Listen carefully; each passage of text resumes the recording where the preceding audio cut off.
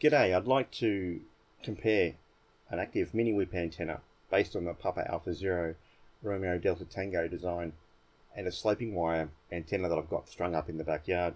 Now I've had this active antenna for probably about 12 months, and I purchased it originally from the Russian Federation via Romeo Alpha Zero Sierra Mike Sierra because it was actually cheaper, significantly for me anyway, to buy ready built than to source the components online. Now unfortunately, somewhere between Russia and Australia, the remote head unit got damaged, with the transistor breaking off the circuit board, pretty much due to the fact that the circuit board's free floating within the casing. Now I made a construction change and fabricated a PVC collar to support the circuit board in the casing or the head unit, and that's pretty much eliminated any movement at all whatsoever. Prior to that, it had been just some foam to create an interference fit to stop the circuit board from moving. Now the unit comes in two components, the power feed unit and the remote head unit, which obviously gets mounted outside. The power feed unit has got three connectors on it, one for a 12 volt input, which is an RCA connector. The adjoining BNC connector is actually the external antenna connection, and the receiver gets connected at the rear of the case on the remaining BNC connector. Now for this particular experiment, we're going to use a SDR radio that I've got configured already, leave all the settings the same, and just simply swap the antennas over. Now reception is pretty mediocre tonight, so we'll be looking at Radio New Zealand and ABC Northern Territory as our primary stations for comparison. Let's get to it. And towards the end of that road, they ran off the road, hit a tree, and several of them were killed. And I thought, almost certainly. And the local mayor said, yeah, we're getting a lot of accidents there, and I'll bet it's heavily policed in terms of the speed limit. And the poor young folk just went to sleep at the end of a long drive that didn't need to be as long. Could have kept them more alert, could have got them there sooner, and or been more prepared to have a break. But, you know, we soldier on, and I mean, you get on the Hay Plains and areas of Western Australia and Northern Queensland and all sorts of places, and, you know, up in Burke and the Canyon, and goodness, hundreds of kilometres of straight stuff, almost with mirages, you know. And again, on Hay Plains and things, there were mirages, you know, it looked as though there was water up ahead, and it wasn't, you know, in the summer and all that.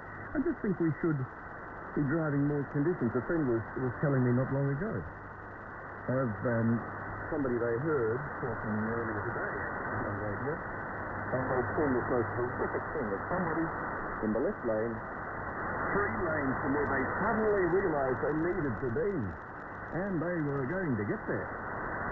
And this truck driver performed miracles in not actually completely wiping it out. There was a little bit of a touch, but this person had no concept of what trucks can do. And again, in our licensing, do they tell us how to use the throttle properly to merge properly, to go through a roundabout, you know, out of a roundabout properly, how to avoid it, or what to do when you see an animal, what trucks can do and not do? An attack system, the Chamber will oppose it and challenge government's ability to implement it.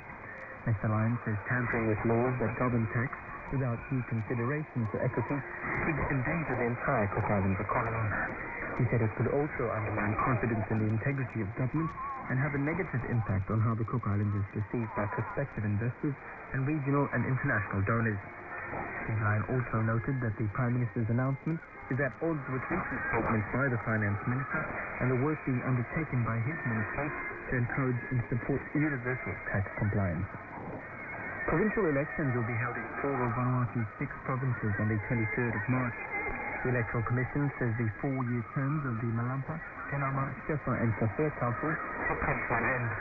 It says applications for candidates hoping to contest the elections opens on the 13th of February ahead of the campaign start on the 6th of March. The Commission's chairman, Martin Tete, is appealing for people to register to vote and for political parties and Maritime safety authorities in the Solomon Islands are investigating 3 incidents of vessels running aground over the Christmas New Year period. The MV Mildura ran aground on a reef in Khoisan province, while the MV Victory and MV Bata ran aground in Malaysia province. The head of the Maritime Safety Operations Safe Boat, Dennis Carroll, told the newspaper Solomon Star there have been no fatalities reported. Mr. Sarles said some of the vessels did not immediately report having run aground to the agency, which is in direct violation of safety regulations. He said an inspection of the MV Mildura found there was no major damage to the vessel. It managed to get off the reef with it and sail back to Haryana after offloading all of its cargo and its 220 passengers. He said a similar inspection will be carried out on the 2 other vessels once they return to the capital. Mr. Sarles said he's cautioning all captains to report immediately to CISA if they are facing problems at sea for the safety of passengers.